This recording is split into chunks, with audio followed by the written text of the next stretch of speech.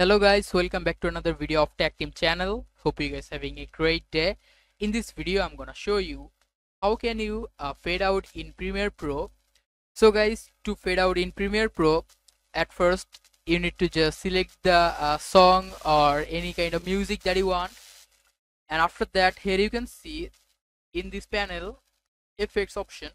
If you have not this effects option, you need to just enable it from Windows.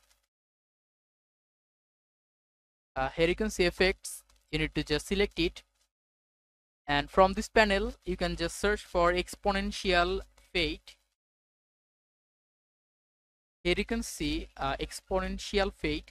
You need to just select it and drag it to the last of the video like this until you see the effect option is appearing.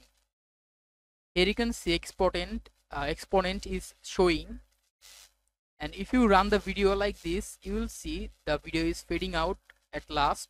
Here you can see the fading out is happening here, and here you can see the no fade out. So guys, that's how you can fade out in Premiere Pro. Hope you find this video helpful. If you find this video helpful, then give a thumbs up and don't forget to subscribe to Tech Team channel. Thank you so much for watching the video.